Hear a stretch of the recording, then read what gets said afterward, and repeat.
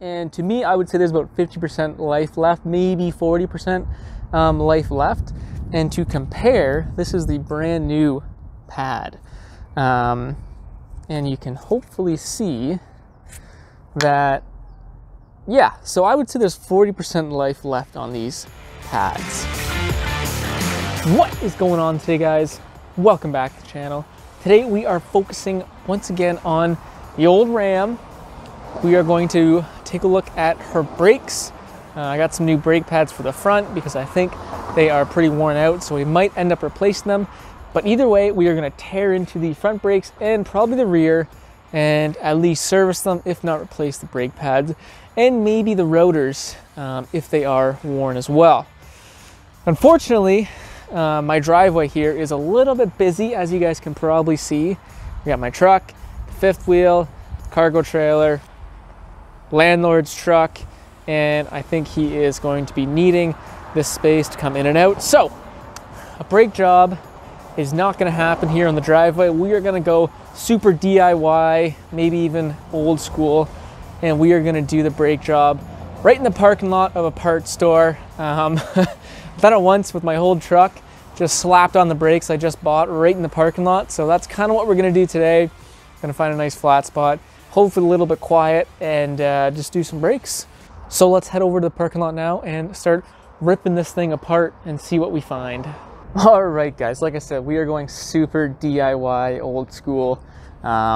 Just right behind me, I know it says Marks, but it's actually Canadian Tire, which is just a parts store up here in Canada. So if we do need some rear brake pads or rotors or even front rotors, should be all in that parts store. So we are at the flattest point I can see in the parking lot, and we're just gonna start ripping some wheels off and showing you guys how to do at least your front brake pads, maybe even your rears, and possibly even your rear parking brake shoes. So we'll cross those bridges when we get there, but for now, let's start taking these front wheels off.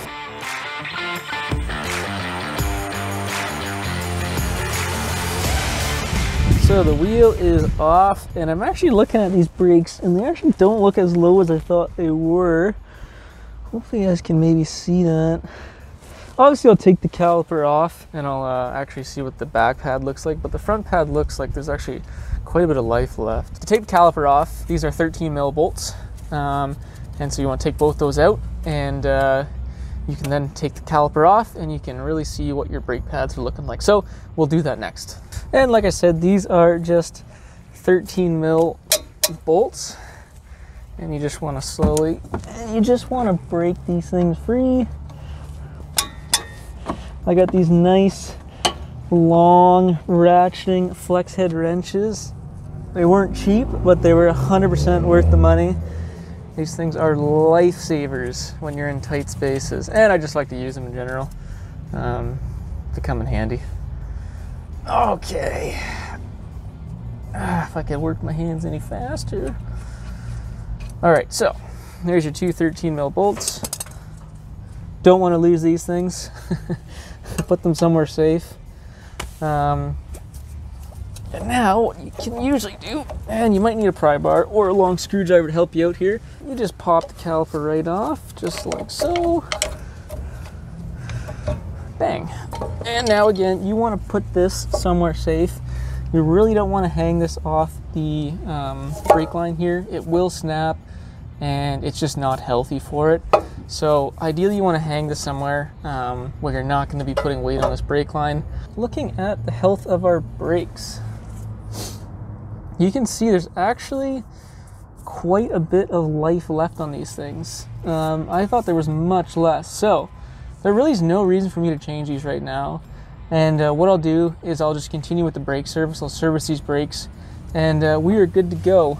This is your outside pad, which usually tends to wear a little bit less than the inside pad, which is always a reason why my light's not shining right in your eyes, which is always a reason why you kind of want to take the wheel off and then just take a look. If you think the outside pad looks pretty low, odds are the inside pad is even lower. So like, it's always just a good reason just to take the wheels off, service the brakes and just check where you're at. Like you can hopefully can even see, you know, it's just a little bit less life on the inside pad. The rotor itself, in my opinion, it's not great, but it still is well within, you know, a safety spec. Like this looks pretty half decent. The front side looks even better, and the lip in and itself is not that great. We're to a point where I don't even have to measure these. I just know they're okay. Side note, the best seat, if you don't have one, is to actually just sit on the tire. Works pretty well.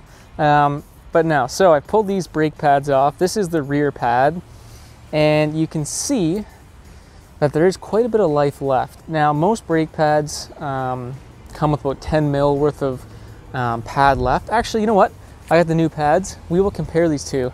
Let's do that. Okay, we're back. So, like I said, this was the old brake shoe, brake pad. And to me, I would say there's about 50% life left, maybe 40% life left. And to compare, this is the brand new pad. And you can hopefully see that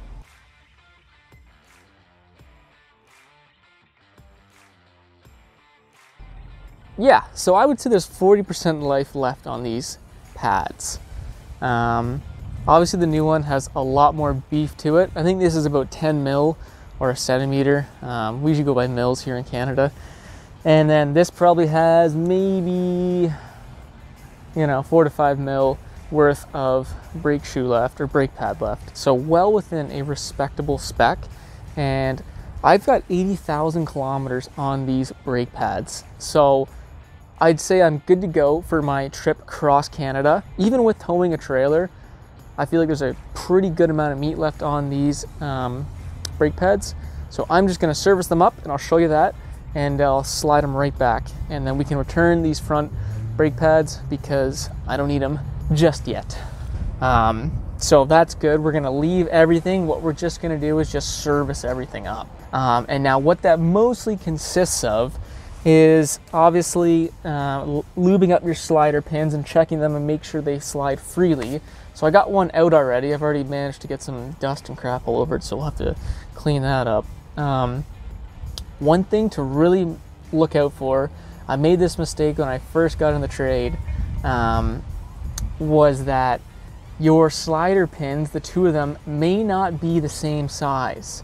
I know with this truck they are, they're the same size, so I could realistically flip them and not have to worry about it. But what I did when I first entered the trade is I flipped some sliders on, I think it was a Lexus, where they were different, and that caused the brakes to actually kind of seize in there.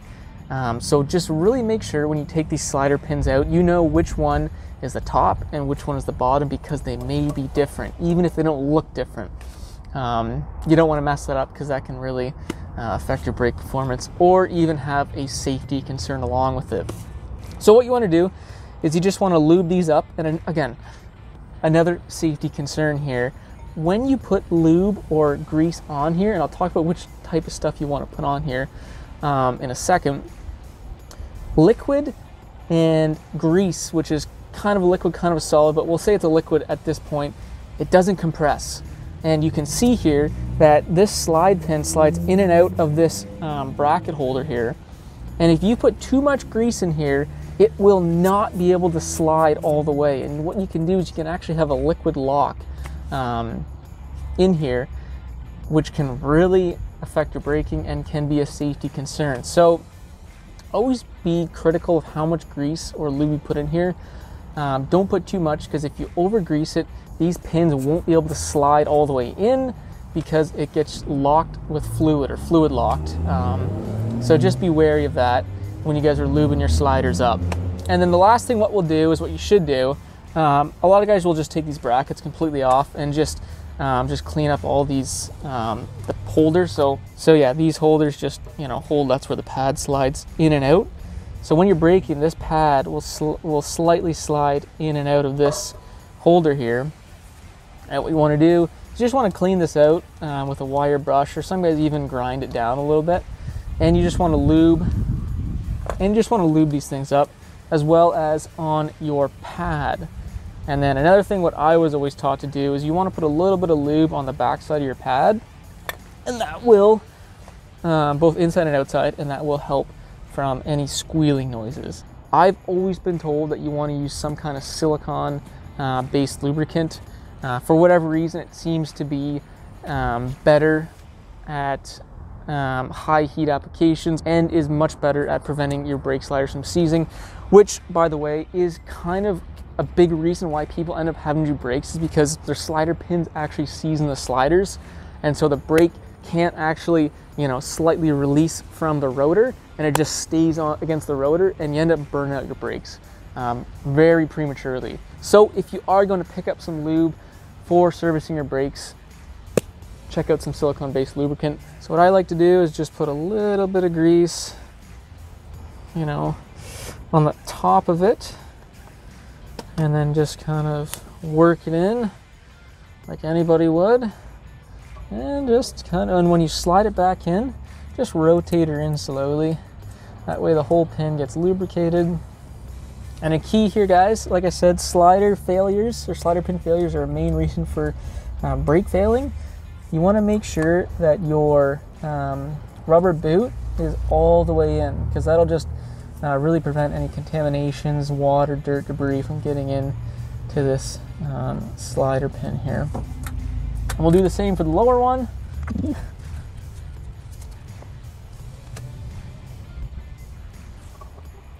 Perfect. You know, taking a quick look at where my pads slide in and out of the bracket, it looks pretty rust free and pretty free of buildup, because I service my brakes pretty consistently, so they're going to be pretty clean. But I will give it a good scrape with just a screwdriver, and just to get, you know, kind of that big stuff out of there. Ideally, in, you know, an ideal world, you would want to take this whole bracket off. I think they're 21 mil bolts, 1 and 2, and you can just, you know, get a file in there, a wire brush, and really scrape it clean. But I'm pretty confident that these are going to be fine because I service them on a pretty regular basis. But what you can find is vehicles that don't serve, or drivers and vehicles that don't have their brakes serviced very often, there gets a lot of rust jacking and corrosion in these sliders. And again, what that can do is, if there's rust jacking, it'll push against the pad, preventing it from sliding in and out slightly. Once again, just continuously rubbing against the rotor, which is going to, you know, just prematurely fail either your rotor or your pad.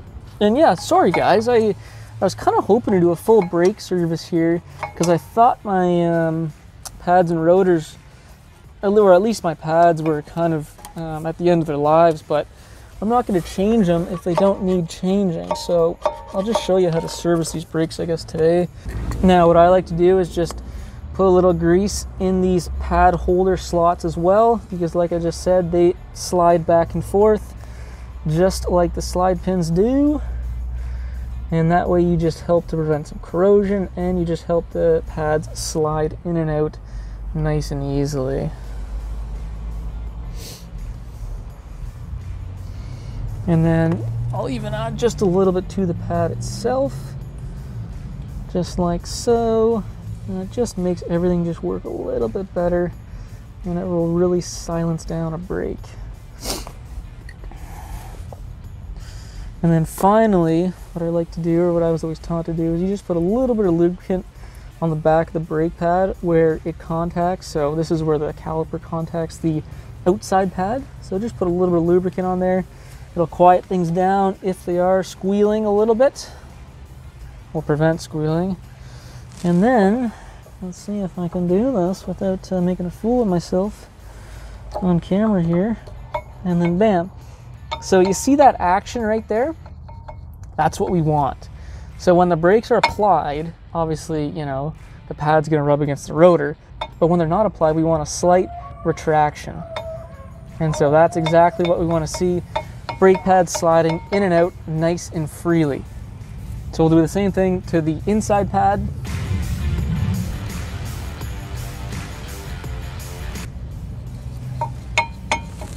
And then bam. See, once again, we have good retraction on the brake pad itself.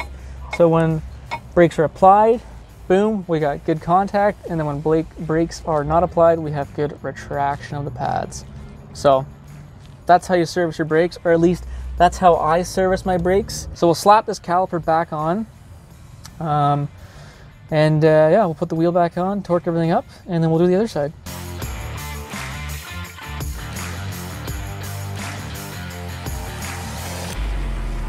Last thing I'll say about this side is you should probably spray your rotor before you put your wheel back on with some brake clean, just in case you touched it with a greasy finger or you got some grease on the rotor by accident. You know, the last thing you want is a little bit of grease on your rotor. It will affect your braking.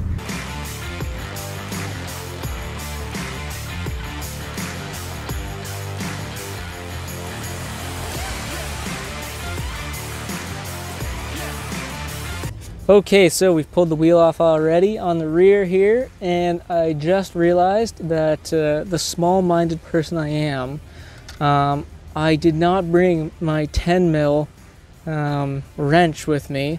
I brought every single imperial socket I have in my toolbox, but you know, me working on big trucks, you know, Western Stars, Freightliners, they don't necessarily use metric. I know the engines, like DD is a Mercedes and they use metric, but I didn't bring any metric stuff.